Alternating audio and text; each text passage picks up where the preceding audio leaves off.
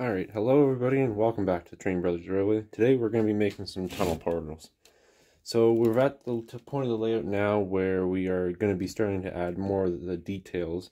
And tunnel portals are definitely one of the things that we want because it'll hide the PVC pipe that we've used for the tunnel. So I was able to get my hands on these laths from like the lath plaster in old houses. There's a little bit there. These are what I'm going to use to make my tunnel portal because these are kind of like, it's the rough distressed look, and I think it'll look really good as a portal. So for the past several minutes I've been pulling nails. I had to pull all the nails because I'll be cutting these down to size, and it's never good to cut through a nail, especially with like a pull down saw or a chop saw.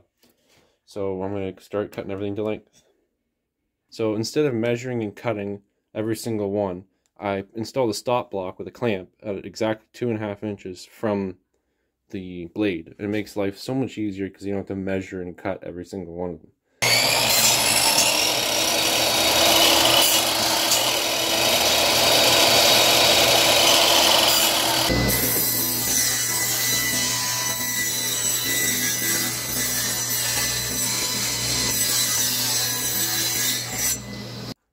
So far we have our uprights cut to 2.5 inches. We have 12.5 wide, 7 inches across, and 9 inches high. That's our tallest train.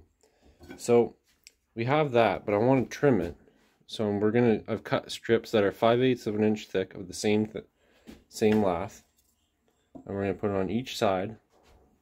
One for the top. And then we're going to do the inner part and then probably some angle braces. But to make this look proper, this side here, I think you can see that. I'll put it against here.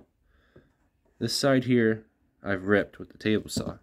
This side is still natural. So I want the natural edge covering up the cut edge of all the uprights. So it looks natural and looks like it's been there for 100 years. So let's cut these all up, and then we'll nail it together.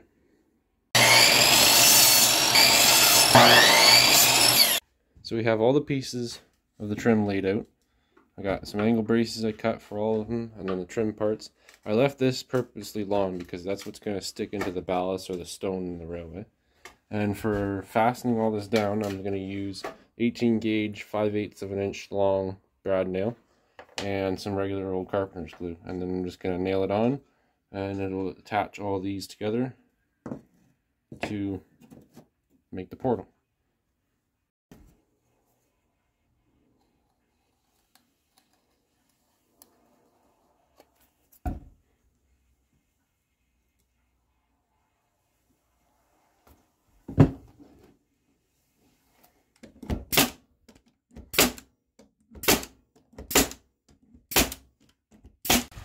Well, there you have it.